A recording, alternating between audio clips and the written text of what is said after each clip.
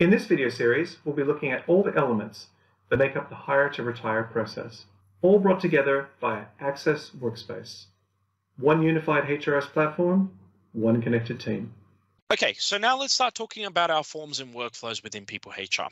There's two different types of workflows that you can run, one of them being interactive. The other one is actually a background ripple. So you can actually set up background tasks within PeopleHR and have them do pretty much whatever you want them to do, whether it's reminders.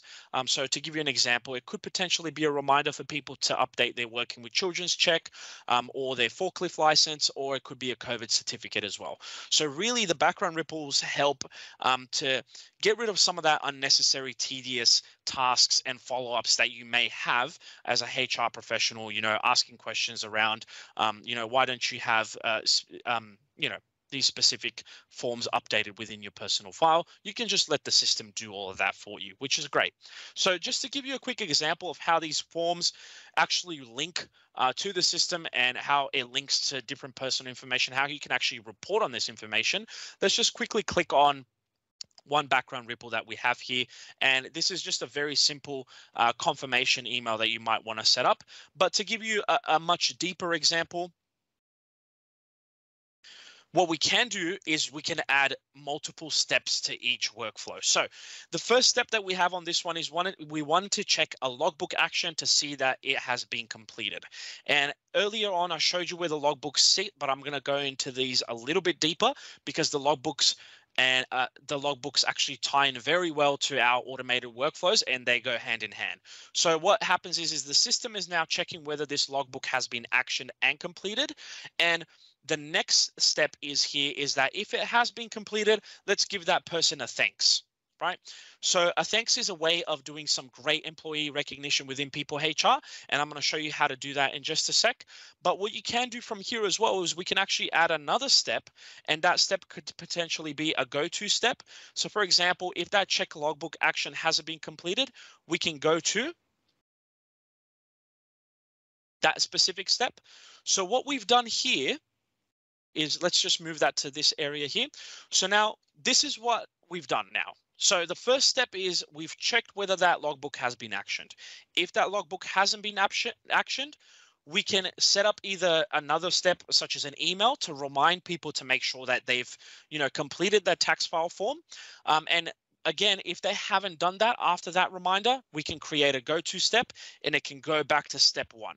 So you're creating that endless loop of reminders for your employees. And again, you might want to, have it every 4 business days, every week, however often you want to remind your employees to complete the information until it's been actioned and completed as well. Once that has been completed, let's give that employee a thanks to complete that they've completed the information. So again, you can see how you can slowly start building on these workflows, and they go hand in hand with our logbook functionality. So to quickly touch on the logbook again a little bit deeper, your logbook is pretty much a way of adding and populating important employee information when it comes to, that is related to that employee's role. So from here, you can actually create as many different logbooks as you'd like. It could be a training logbook. So for example, we might want to add a training logbook, and we can see here, this is something that we have populated ourselves, and you can start building on this even more. So you have, again, different types of formats that you can populate on. So for example, it could be a progress bar, a date field, a text box, a drop-down menu, and then again, you can start adding any necessary files that are related to that logbook. So again, just wanted to stress the power of this. Pretty much any sort of information that you can add within these logbooks. It could be working with children's check. It could be any sort of qualifications that you might want to have. Again, you can customize it to have it have whatever you want it to have. And this ties into your background workflows, which I just showed you. And another thing that these logbooks tie into is our reporting functionality, which is our queries tool. So now the queries tool is a great way of running important and detailed reports.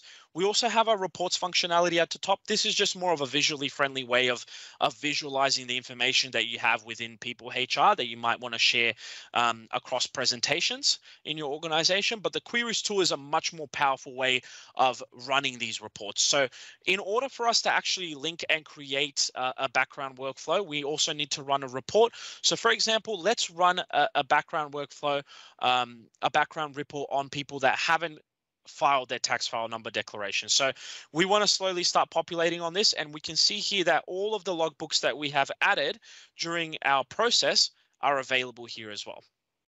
So once we click on each field, you'll be able to report on it. So again, as long as the information is available and is added as a logbook, you can report on this information. That's the power of reporting within PeopleHR. So what you can do from here is you can filter out anything that contains or excludes specific information. But let's not worry about that for now. And for this, we're going to call this TFN Report 2022. We can save it to a specific category. We might only want the admins to access this, and this is where we get all of our results. From here, what you can do is you can save it as a report within PeopleHR. You can export it to Excel as a CSV or an Excel file. You can set reminders, say once a week, for you to run this report so you're not left doing the same report over and over again. But you can actually go a little bit deeper, and each column you can drag to the side here and create charts off of that information as well. So this is just another great way of reporting on the information that you have within the system. Now, again, just to recap, your background ripples and your background workflows, in order for you to remind your employees to complete a task, it needs to have an information source it needs to feed from, right? So that source in this instance is our logbook. So as long as there's a logbook, we can check if it's been actioned. And as long as there is a logbook, we can also report on that information as well. So that's a little bit around our workflows and forms and how you can actually have all of these processes within PeopleHR tied in. And the possibilities are really endless when it comes to allowing the system to do all of the tedious and automated and the tasks that really should be automated within your organization for you. Want to learn more? Well, ask your account manager for other videos in this series, including onboarding, performance management, learning management, employee self-service, employee recognition, and how you can create custom forms and workflows, all using Access Workspace, one unified HRS platform, one connected team.